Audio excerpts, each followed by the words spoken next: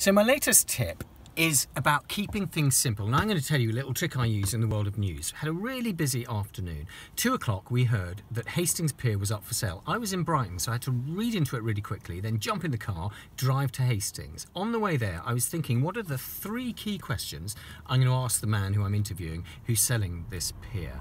We got there about 4:30, and because I'd focused on 3 questions, I got 3 clear answers. And when it came to editing this with my cameraman, we only had 3 answers to choose from. And that kept things simple, and it meant that the answers got into the news report. And I think that's a trick you can use in business. If you're selling something, maybe just give 3 options rather than a whole host of them. If you're managing and running a team, give them 3 tasks rather than a whole load of tasks. It's certainly how I work when I'm up against it. I try and really simplify, keep it simple, keep it clear, keep the numbers low, and generally we get the thing on the air. Hope that's helpful for you too.